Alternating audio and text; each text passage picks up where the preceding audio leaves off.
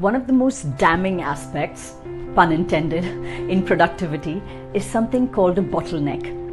A bottleneck is literally something that chokes people or processes and also causes jams on either sides of it and has cascading effects across a business or a process system. So today I thought we could spend a little time understanding real bottlenecks. Hello, I'm Sandhya and welcome to Dynamic Living.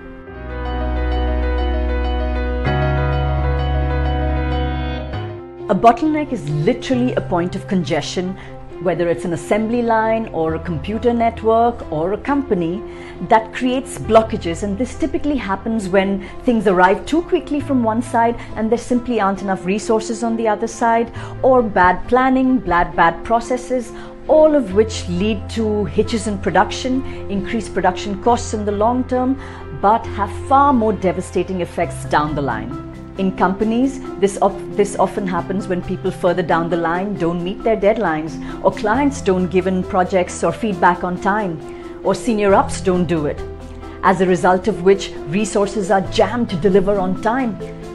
This also happens when processes in companies simply aren't clear, or there are too many of them, or they're not addressing the real problems faced by people who are customer facing or actually hands-on with the process itself.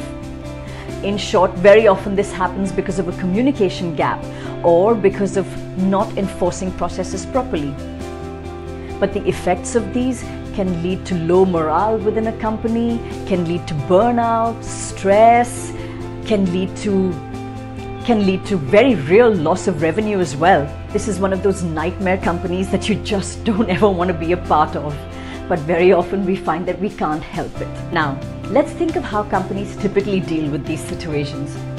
Unfortunately, very rarely do they actually address the real bottleneck.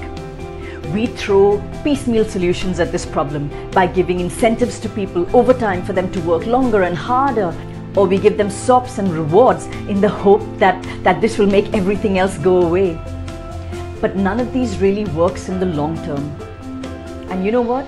We do this very often with our lives as well. How often have you felt pulled in different directions, overwrung, overwrought, overwhelmed? And how do we deal with this? We deal with it with booze, with binge watching, with partying, with little rewards, with little breaks that we take for ourselves. But we don't address the real bottleneck in our lives. With the company, it could be processes. In our own lives, the bottlenecks could simply be situations that we've put ourselves into because of certain oughts and shoulds that we believe we have in our lives, crazy standards of perfection that we have for ourselves, unhealthy relationships that we just feel too scared to take a stand on or try and seek change for ourselves. But we have to understand that everything comes with a price. With the company, it's inefficiencies, it's high costs, it's unhappy customers, it's a workforce with a high turnover rate and low morale. In our own lives, the costs are even more devastating. These could wear us down, break us, cause us to be deeply unhappy, and yes, even kill us. The answer to all of these is to sit back and analyze. Whether it's a company, whether it's a process, whether it's a network, whether it's your life. Understand what the real bottleneck is. And do know that until you address that, you're never going to be able to remove the choke that's in the system. And without removing the choke, you can never ever get into your flow. So let's get down to identifying the real bottlenecks in our lives. Thank you for watching.